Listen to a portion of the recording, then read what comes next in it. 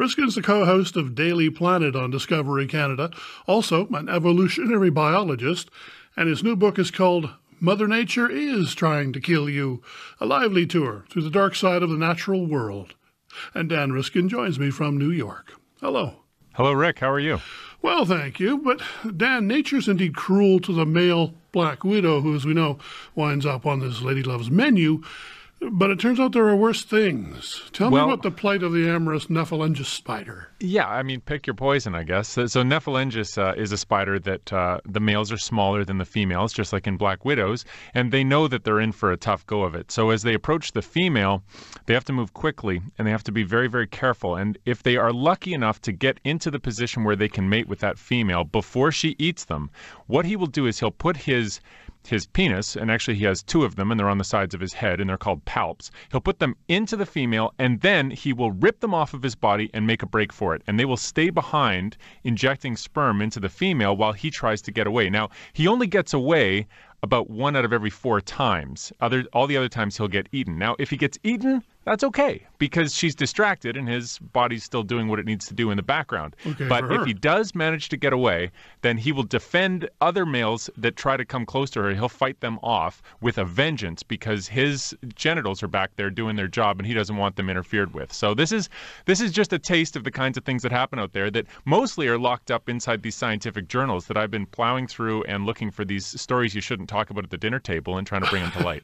I didn't think it was possible, but your book actually makes me feel sorry for the female bedbug and the lowly cockroach. What is it about nature's plan that induces empathy for these pests? Well, the empathy thing that's all human, right? I mean, I don't know whether animals have empathy or not, but to tell the stories and to really take a close look at what happens to them, you get a different perspective. So the cockroach, I'm absolutely with you. I mean, nobody loves cockroaches. Maybe some people do, but I don't love them. But there's something called an emerald cockroach wasp, and it will catch a cockroach, it will sting it so that it's not paralyzed, but it loses the will to walk. And then she will drag it underground to her lair. She'll lay an egg on it, and then she'll bury it alive and leave. And then this cockroach will sit there defenselessly while the egg hatches into a maggot.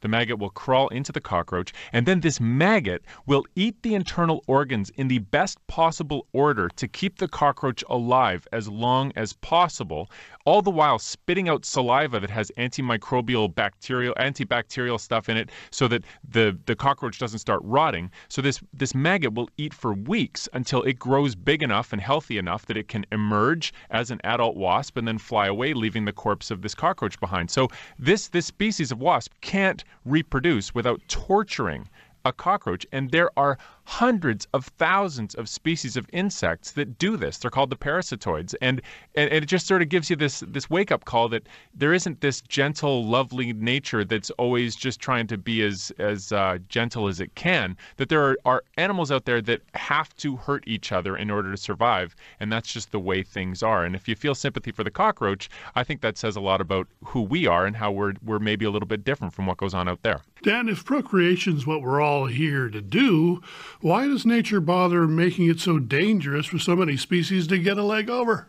Yeah, it's this wonderful thing. You know, we evolved, and in the game of evolution, the whole point of the game is to get your DNA into the next generation. And by that I mean your DNA, not your species DNA, not your cousin, you. You want your DNA copied. And so animals will make the kinds of sacrifices we're talking about so that they can get their own DNA passed on. And when you look at humans, we make sacrifices too. I came across an article just this morning that showed that when people have a child in the home, one or more children, and they take a standardized happiness test where they fill out all these questions about how happy they are, people with a child are less happy than people who don't have a child. It's equivalent to about a 5% decrease in income and the amount of less happy you would be if you had that happen to you.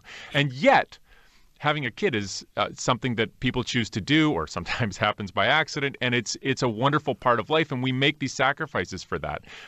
Having a child is built into our DNA. It's not really about our own personal happiness. It's about what our genes are telling us to do. And in fact, there are data from 18th and 19th century Korea that show that if a man has his testes cut off before puberty, if he's castrated, he will live on average 15 to 19 years longer than an intact male. but I challenge you to find somebody who would sign up for that. And so these are the kinds of trade-offs that we face where we don't get to live as long as possible. We have to pay a cost to pass on our DNA, but that's what it's all about. So do you reckon we have free will, or are we just prisoners of our DNA? Well, it's a big discussion, but my honest feeling about the whole thing is that we are prisoners of our DNA, but we have these huge brains that we built, and we can do things with them that our DNA didn't have in mind, and it's okay for us to do things that our DNA didn't intend for us to do. So, for example, if you look through the animal world, there are no human rights, right? There's no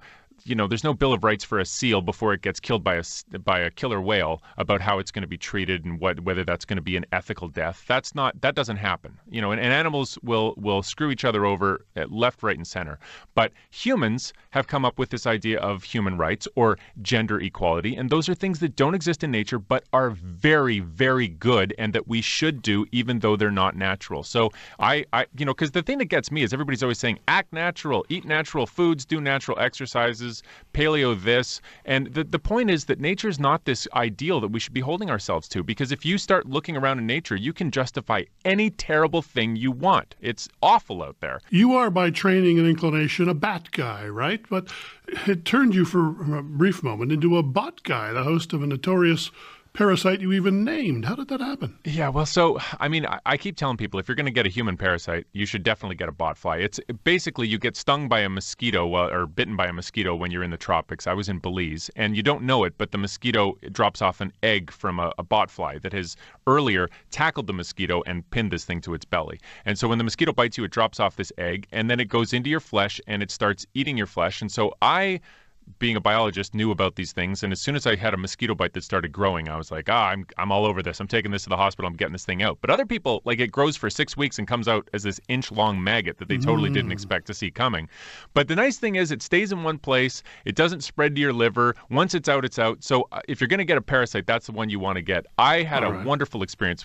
Just having that parasite was scary and terrible and hurt, but it was like I was at one with nature. You know what I mean? It seems Mother Nature wants to colonize us, and we just keep procreating and giving it the chance.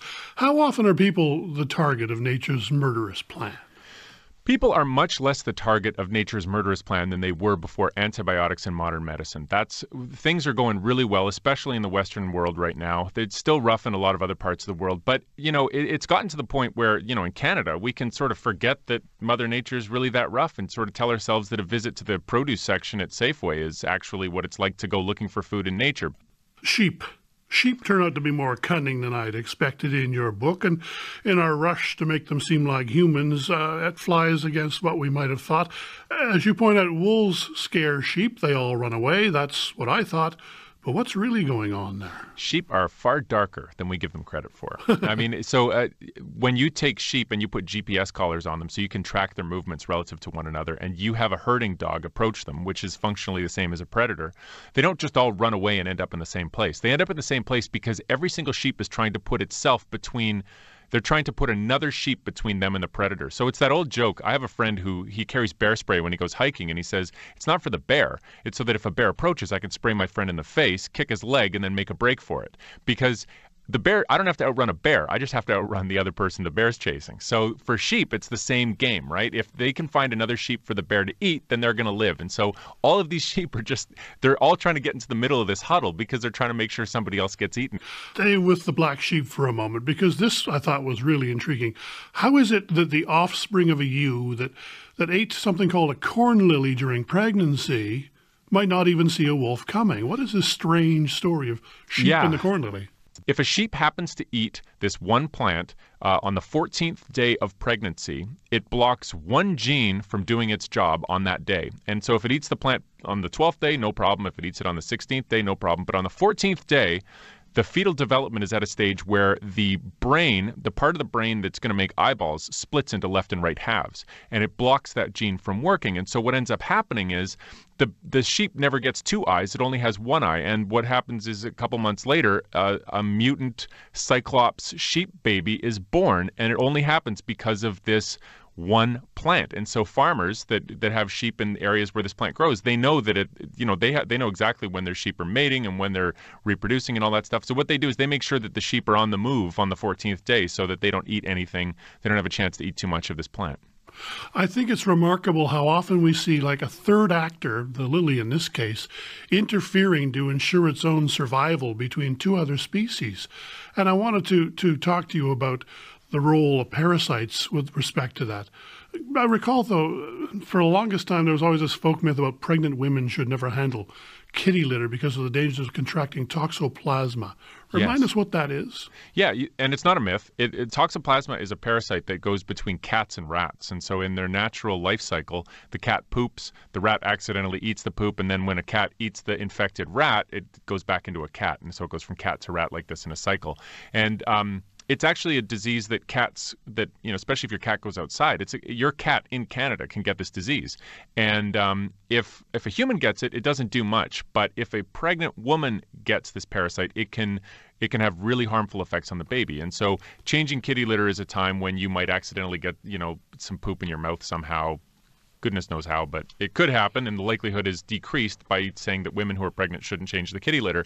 But what's really cool is that to get into a cat, this parasite manipulates the rats. And what it does is it rewires the brain of the rat, because a rat instinctively is scared of cats. And part of that is that a rat instinctively, if it smells cat urine, its brain is pre-wired to be terrified. And so if you take a rat raised in captivity and it smells cat urine, it'll be very scared and it'll run away.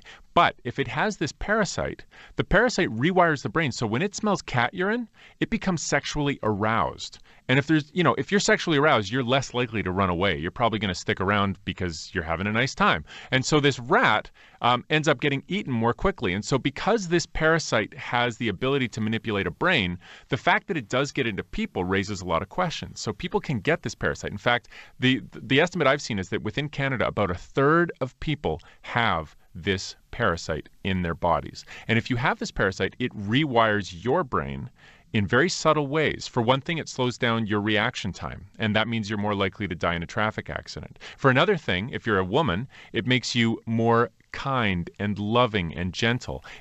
But subtle, but enough that on a standardized personality test, it does come out as a significant difference. For males, it tends to make them more jealous. And for both sexes, it makes us more or less likely to try new things. And so this parasite is affecting a third of Canadians and their personalities. And what's really cool is if people look across cultures, if you look at Brazil, where 70% of people have this parasite, you might say that kind-hearted women and jealous men is kind of characteristic of Brazil compared to, say, South Korea, where only 5% of people have this parasite. So are cultural differences being driven by these parasites? This isn't just mice on an island. This isn't just sheep, man. This is what we live. And there's a whole world of this stuff that's being uncovered by scientists all the time. And I just think it's the neatest stuff in the world.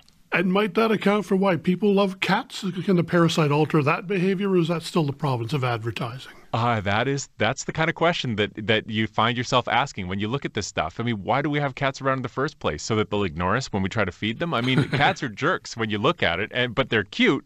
And yet, this parasite has done a great job of finding its way into cats and rats, and cats have spread all over the world, so the parasite has too, and you wonder whether we're getting played even more than we realize. But those are questions that haven't been answered yet. Speaking of Brazil, there is the skipper caterpillar of Brazil that engages in an amazing feat of fecal flinging. What's up with that?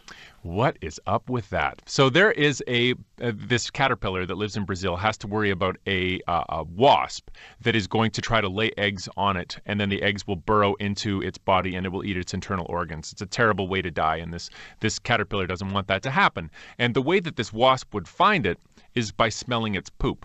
So the caterpillar has an incentive to not poop anywhere near where it is. And so its solution to this problem is to fling its poop as far as it can every time it poops. But the biomechanics of how it does so have been extensively studied. To put this in human terms, imagine a 5-foot-tall woman flinging her poop 75 feet. That's the kind of distance we're talking about. From lying down on her belly position, by the way. So that's what we're talking about. This thing goes flying at like, more than a meter a second when it comes flying out. And so it works, and all the biomechanics, it's not just, people thought that it was sort of like there's something called an anal comb, and they thought that, when you take your toothbrush and you rub the bristles, you can get toothpaste all over your mirror. They thought that was the mechanism by which it did this, but it turns out it's not. It's actually a buildup of pressure, just like a spitball through a straw. And so, this is the kind of thing I keep arguing that people are missing out on the best parts of nature because they keep looking for these cute stories of animals cooperating and cuddling and panda bears and la-di-da-di-da. But it's when you look at that dark side that you find a caterpillar that can launch its poop that fast. And that's cool. Like, that's, for me, as a scientist, that's the stuff that I think is the most interesting. And so that's where I went with this book, and it was a lot of fun. The paradoxes of nature leap out of your book. And riddle me this. If procreation is merely about males passing on their DNA, how to explain the all-female species of salamander that self-inseminates to produce its own clones? No need for the attention of Mr. Salamander, yet it'll mate with male salamanders of other salamander species. I won't be using the word salamander again this year, but surely this makes no sense in nature. It's confusing out there. So, one of the sort of straw man hype things that I take a swing at is people that say that relationships, there are natural ways to behave. And you get this a lot with marriage equality debates, right? People that say, well, it takes a man and a woman to make a baby. And then you have people on the other side that say, well, you have same-sex couples that show up in all kinds of species, rabbits, bats, penguins, so it's natural, so it's okay. And my argument is, doesn't matter what nature does. Don't go there, because you have these salamanders where the females have figured out how to pass on, how to lay an egg that is already that is a clone of her, and she doesn't have to mate to do it, and she doesn't need a male. And so these females can just pass on their genes every time. But the problem is that there's a biochemical step that she can't skip, where she has to have the chemicals in sperm in order to do this. But she doesn't need the actual genetic information in the sperm. So what this means is males that mate with her don't get any genetic benefit as a result of this. And what's happened over evolutionary time is that there are no males. So there are only females, and there are no males to mate with. So this female has to go out and find males of other species of salamander and convince them to mate with her, which they do. I don't know, maybe it's fun for salamanders. I don't know exactly what turns salamanders on or how they, what they're thinking when they're doing this kind of thing. But they don't get anything genetically out of it. They mate with this other salamander of another species, and then they go back to mating with their own species if they want to have babies. So I was going to say, why is sex better than cloning anyway? I think I know the answer, but you're a guest here. I mean, sex, after all, only gives you 50%, the offspring 50% of your DNA, not 100. That's kind of imperfect. Huh?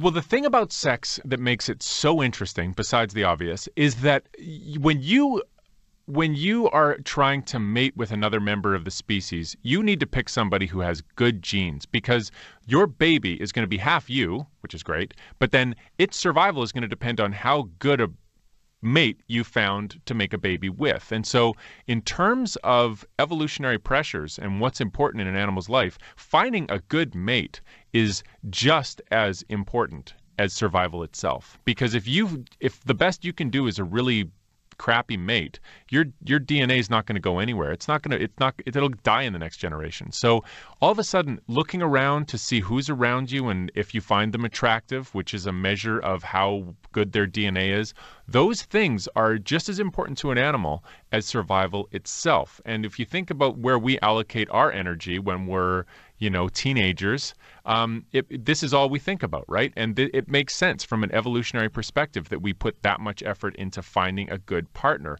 It was a total game changer. Before sex, and there was a time before sex evolved, you just passed on whatever DNA you happened to have. But once sex existed, you had to be checking everybody out, and you had to be showing off. And so that just made the world way more interesting. Let me close on this. You say one of the things you were trying to figure out in this book was how your relationship with your young son fits in nature, if love is real or just self-preservation. What's your conclusion, or is it still a work in progress? It was interesting for me to be writing about all these animals and their reproductive, the fact that they're just trying to pass on their DNA. Oh, this is so obvious because they're trying to just pass on their DNA. And then I would look at the way I behaved with my son, and I could see it right in front of me. I'm just trying to protect my own DNA. I'm trying to make sure that he has a good chance of survival. Of course, I care about him more than anything in the world. I'm supposed to as a species. And to me, when I first started thinking about it, that took some of the beauty away from it, because I felt like a robot that was just doing what it was programmed to do by its DNA. But as I wrote the book and as I made progress through there, it became more a story about where my love came from, not an invalidation of it. And so, when you think about the fact that when humans realized that we weren't at the center of the universe, it was a bit of a blow because we kind of like that story. And I kind of like the story that we just love our kids because it's magical. But when you understand that we're on a rock floating through space and that it's way more complicated than just being at the center of the universe, it adds a lot. You get something from that. You get an understanding that wasn't the story you'd wanted, but is even more interesting. And when it comes to my love for my son, understanding the evolutionary origins of the love I have for my son gives it a context that it didn't have before, and I think makes it even more beautiful. Things are. And if you feel sympathy for the cockroach, I think that says a lot about who we are and how we're maybe a little bit different from what goes on out there. Dan, if procreation's what we're all here to do, why does nature bother making it so dangerous for so many species to get a leg over? Yeah, it's this wonderful thing. We evolved, and in the game of evolution, the whole point of the game is to get your DNA into the next generation. And by that I mean your DNA, not your species DNA, not your cousin, you. You want your DNA copied. And so animals will make the kinds of sacrifices we're talking about so that they can get their own DNA passed on. And when you look at humans, we make sacrifices too. I came across an article just this morning that showed that when people have a child in the home, one or more children, and they take a standardized happiness test where they fill out all these questions about how happy they are, people with a child are less happy than people who don't have a child. It's equivalent to about a 5% decrease in income and the amount of less happy you would be if you had that happen to you. And yet, having a kid is something that people choose to do or sometimes happens by accident, and it's a wonderful part of life, and we make these sacrifices for that. Having a child is built into our DNA. It's not really about our own personal happiness. It's about what our genes are telling us to do. And in fact, there are data from 18th and 19th century Korea that show that if a man has his testes cut off before puberty, if he's castrated, he will live on average 15 to 19 years longer than an intact male. But I challenge you to find somebody who would sign up for that. And so these are the kinds of trade-offs that would pin this thing to its belly. And so when the mosquito bites you, it drops off this egg, and then it goes into your flesh, and it starts eating your flesh. And so I, being a biologist, knew about these things, and as soon as I had a mosquito bite that started growing, I was like, I'm all over this. I'm taking this to the hospital. I'm getting this thing out. But other people, like, it grows for 6 weeks and comes out as this inch-long maggot that they totally didn't expect to see coming. But the nice thing is it stays in one place. It doesn't spread to your liver. Once it's out, it's out. So if you're going to get a parasite, that's the one you want to get. I had a wonderful experience. Just having that parasite was scary and terrible and hurt, but it was like I was at one with nature, you know what I mean? It seems Mother Nature wants to colonize us, and we just keep procreating and giving it the chance. How often are people the target of nature's murderous plan? People are much less the target of nature's murderous plan than they were before antibiotics and modern medicine.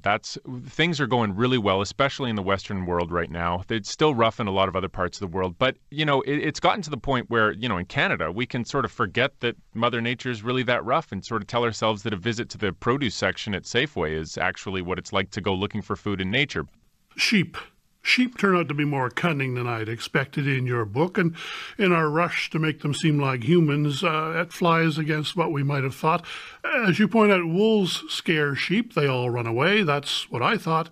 But what's really going on there? Sheep are far darker than we give them credit for. I mean, so when you take sheep and you put GPS collars on them so you can track their movements relative to one another, and you have a herding dog approach them, which is functionally the same as a predator, they don't just all run away and end up in the same place. They end up in the same place because every single sheep is... I didn't think it was possible, but your book actually makes me feel sorry for the female bedbug and the lowly cockroach. What is it about nature's plan that induces empathy for these pests? Well, the empathy thing is that's all human, right? I mean, I don't know whether animals have empathy or not, but to tell the stories and to really take a close look at what happens to them, you get a different perspective. So the cockroach, I'm absolutely with you. I mean, nobody loves cockroaches. Maybe some people do, but I don't love them. But there's something called an emerald cockroach wasp, and it will catch a cockroach, it will sting it so that it's not paralyzed, but it loses the will to walk. And then she will drag it underground to her lair. She'll lay an egg on it, and then she'll bury it alive and leave. And then this cockroach will sit there defenselessly while the egg hatches into a maggot.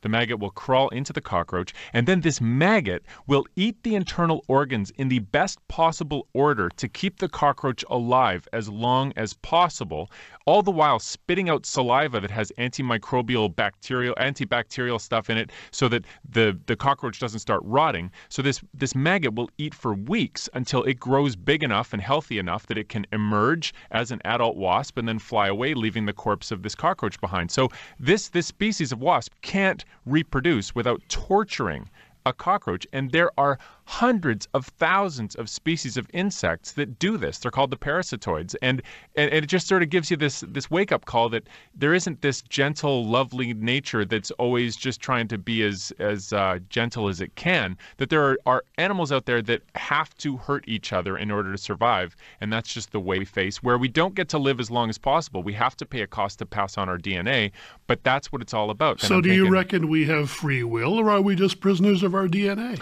Well, it's a big discussion, but my honest feeling about the whole thing is that we are prisoners of our DNA, but we have these huge brains that we built, and we can do things with them that our DNA didn't have in mind, and it's okay for us to do things that our DNA didn't intend for us to do. So, for example, if you look through the animal world, there are no human rights, right? There's no Bill of Rights for a seal before it gets killed by a killer whale about how it's going to be treated and whether that's going to be an ethical death. That doesn't happen. And animals will screw each other over at left, right, and center. But humans have come up with this idea of human rights or gender equality, and those are things that don't exist in nature but are very, very good and that we should do even though they're not natural. So because the thing that gets me is everybody's always saying act natural, eat natural foods, do natural exercises, paleo this, and the point is that nature is not this ideal that we should be holding ourselves to, because if you start looking around in nature, you can justify any terrible thing you want. It's awful out there. You are by training and inclination a bat guy, right? But it turned you for a brief moment into a bot guy, the host of a notorious parasite you even named. How did that happen? Yeah, well, I keep telling people if you're going to get a human parasite, you should definitely get a botfly. It's basically you get stung by a mosquito or bitten by a mosquito when you're in the tropics. I was in Belize, and you don't know it, but the mosquito drops off an egg from a botfly that has earlier tackled the mosquito and Riskin's the co-host of Daily Planet on Discovery Canada, also an evolutionary biologist, and his new book is called Mother Nature is Trying to Kill You, a lively tour through the dark side of the natural world. And Dan Riskin joins me from New York. Hello. Hello, Rick. How are you? Well, thank you. But, Dan, nature's indeed cruel to the male black widow, who, as we know, winds up on this Lady Love's menu. But it turns out there are worse things. Tell me about the plight of the amorous Nephelengis spider. Yeah, pick your poison, I guess. So Nephelengis is a spider that the males are smaller than the females, just like in black widows, and they know that they're in for a tough go of it. So as they approach the female, they have to move quickly, and they have to be very, very careful. And if they are lucky enough to get into the position where they can mate with that female before she eats them, what he will do is he'll put his penis, and actually he has two of them, and they're on the sides of his head, and they're called palps. He'll put them into the female, and then he will rip them off of his body and make a break for it. And they will stay behind, injecting sperm into the female while he tries to get away. Now, he only gets away about 1 out of every 4 times. All the other times he'll get eaten. Now, if he gets eaten, that's okay, because she's distracted and his body's still doing what it needs to do in the background. Okay, but if he does manage to get away, then he will defend other males that try to come close to her. He'll fight them off with a vengeance because his genitals are back there doing their job and he doesn't want them interfered with. So this is just a taste of the kinds of things that happen out there that mostly are locked up inside these scientific journals that I've been plowing through and looking for these stories you shouldn't talk about at the dinner table and trying to bring them to light.